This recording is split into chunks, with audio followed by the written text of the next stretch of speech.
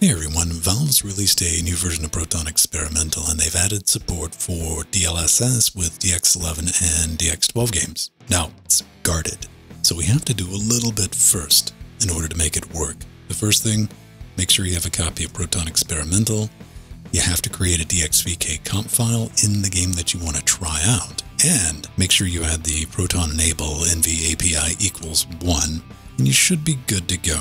I'm going to be using my 2060 No Cape Edition 6GB on a 1920X AMD Threadripper 32 gigs of RAM, Debian 11, kernel 514, and the latest NVIDIA drivers. So how are we going to do this? I'm going to set the resolution to 1440p, preset a high, and DLSS is going to be set to balance, cause this seems like a logical setup for anyone in my position with a 2060 trying to get a little extra bump in gaming performance.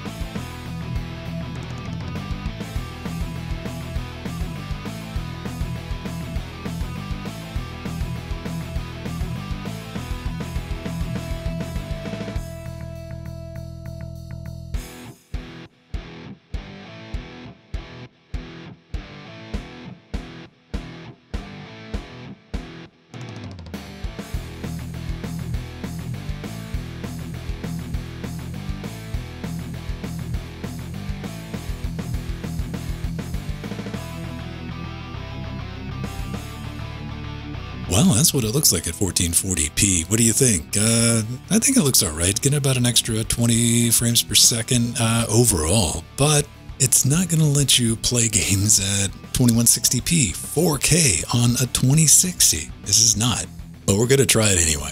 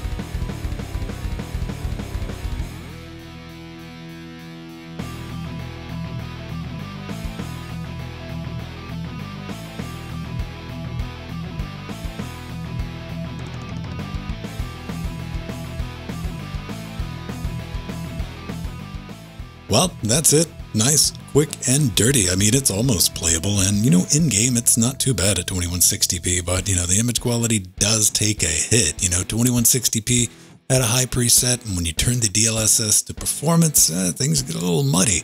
They just do. But that's going to do it for this video. If you want to support what we do, head over to patreon.com/LinuxGamecast. If you got some thoughts, hints, allegations, comments, or if you just want to say NVIDIA sucks, AMD's Fidelity FX is better because reasons, leave a note in the comments. We'll be sure to read them.